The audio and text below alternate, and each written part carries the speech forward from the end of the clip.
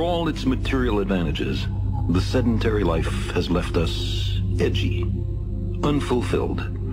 Even after 400 generations in villages and cities, we haven't forgotten. The open road still softly calls, like a nearly forgotten song of childhood.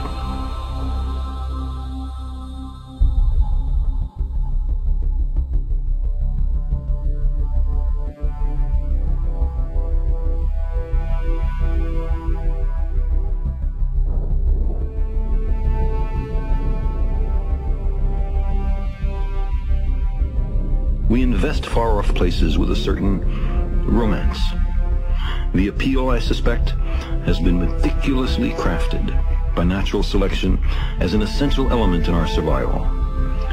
Long summers, mild winters, rich harvests, plentiful game, none of them lasts forever. Your own life, or your band's, or even your species might be owed to a restless few drawn by a craving they can hardly articulate or understand, to undiscovered lands and new worlds.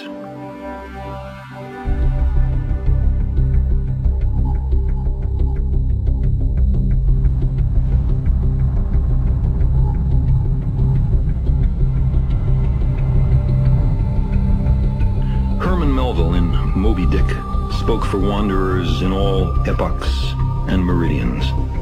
He said, "I am tormented with an everlasting itch for things remote.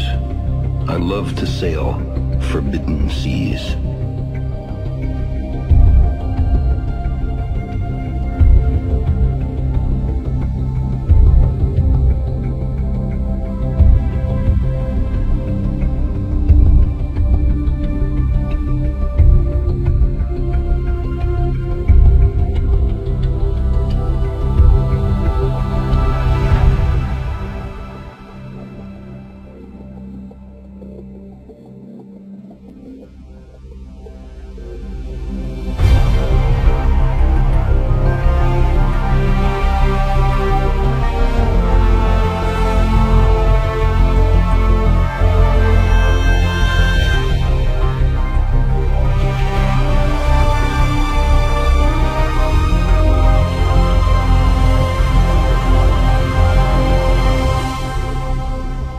Maybe it's a little early.